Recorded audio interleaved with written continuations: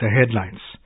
Prime Minister Narendra Modi holds bilateral meeting with his Australian counterpart Anthony Albanese in Sydney.